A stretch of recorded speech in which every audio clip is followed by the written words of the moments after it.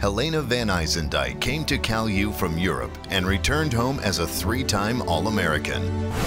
The International Tennis Association awarded those titles, honoring her as a player and as a scholar athlete 3 years in a row.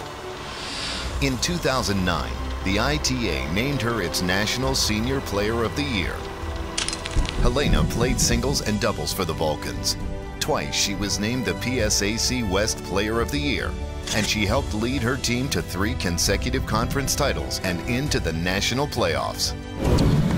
Helena set the bar high in the classroom and on the courts. While earning bachelor's and master's degrees, she won more singles matches than any tennis player in Cal U history. Her winning percentages remain the school records for singles and doubles play. And she did it all while scoring top grades and perfecting her skills in English. Back home in France, Helena still plays competitive tennis. When she's not on the courts, she works as an air traffic controller.